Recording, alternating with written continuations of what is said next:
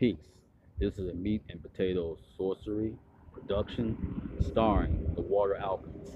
And today I want to teach you my Eye of Horus or Heru oral puncture technique.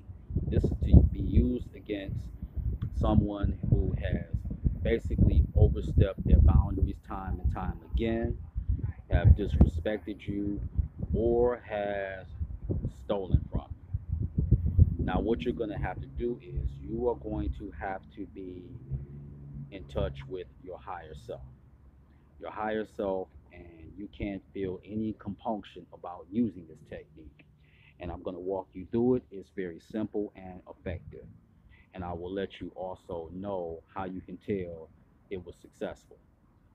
Now, what I did was when somebody offended me and they overstepped their boundaries and just basically got on my last nerves, I attract them.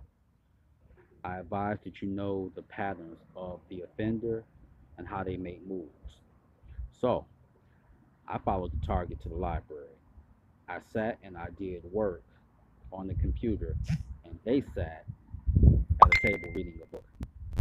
So, with that said and done, what I did was I concentrated and I locked in on the energy of the target.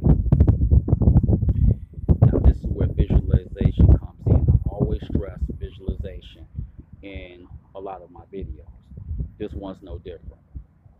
What you're going to have to do is you are going to have to, in your mind, form an arrow.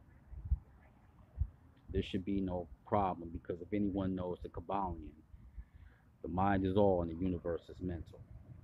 That's one of the precepts that you hear over and over again. Well, let's just take that to the next level. So you form an arrow in your mind, you lock in on the target, and you direct the arrow to puncture the aura. It should be swift, it should be decisive. Don't be unsure, and most of all, do not hesitate.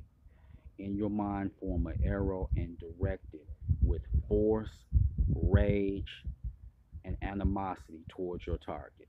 Now, how will you know that the Eye of Horus technique worked? I'm so glad you asked, so let me answer it for you.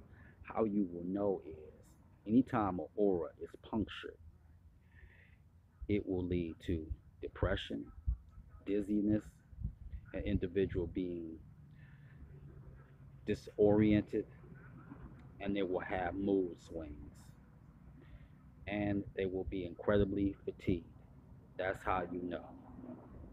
So, if you do it my way, it'll work. You may not see it immediately, but the effects will be felt sometime within a 24 to 48-hour radius. That is my Eye of Horus technique, and this is a meat and potatoes sorcery productions. Peace.